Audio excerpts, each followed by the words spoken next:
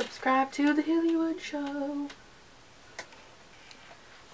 The wind is like 60 miles per hour. It's kind of scary. Hey guys, so today I'm going to be googling my family and some of my friends' names to see what their names actually mean and to see if they actually fit their personality. I'm actually really curious to find out what names are going to match the people. I saw Our Second Life on YouTube. They have an awesome channel. They did this and I want to thank Sam for the idea. By the way, I am going to see O2L on June 13th, 2014 in Chicago, and I'm super excited. We weren't able to get VIP tickets, but still I get to see my future husband, Connor Franta, so we're good. Okay, my mom's name is Melinda with an M, and it means gentle, but it also means dark or black. How do those two go together? I don't know.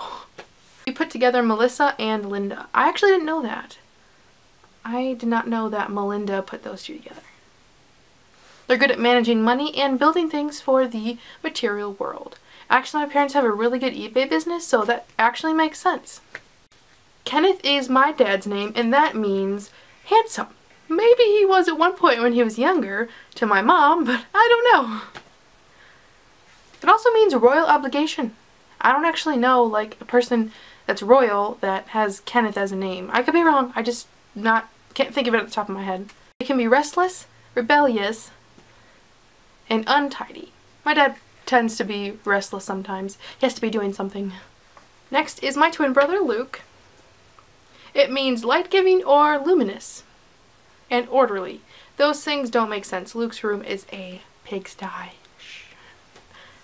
But they also are good at managing money and saving their money. He is really good about that. Oh, I'm missing Ellen. Crap. Next one is Amy, my little sister, and this means that you get lots of attention from boys and likes being at home. Those two actually work out. She does get a lot of attention from those boys. Stay away. My older sister, Ashley, her name means quiet and introspective. Actually, she's really outgoing, so that doesn't work. And actually, did you know that Ashley's name used to be a only guy's name back in the day? I didn't know that, but now it could be either guy or girl. My older brother Jacob, his name means you grasp the heel. I don't know what that means, but it doesn't sound quite right. It also means quick-tempered.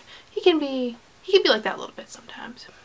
My name means being idealistic, imaginative, and wanting personal independence. That sounds like me right there, just saying. Also, visionary and inspiring to others. I don't know if I inspire others because nobody's really told me that, so it could be true, I just don't know. My friend, Rachel, her name means lamb. Also means idealistic, they seek the truth, and a dreamer. I would say that's her because she's like a writer and she has a lot of really good ideas, so very intuitive.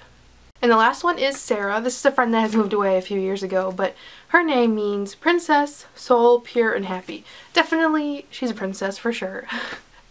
I don't know if you're ever going to see this, Sarah, but you're a princess. She loves drawing, like dresses and everything, so yeah. They're excellent at expressing themselves. They enjoy art, and they're in many different activities. That literally sounds like Sarah.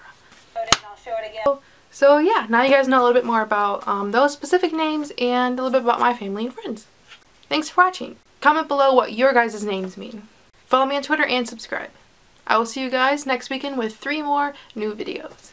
Wish me luck and stay nerdy.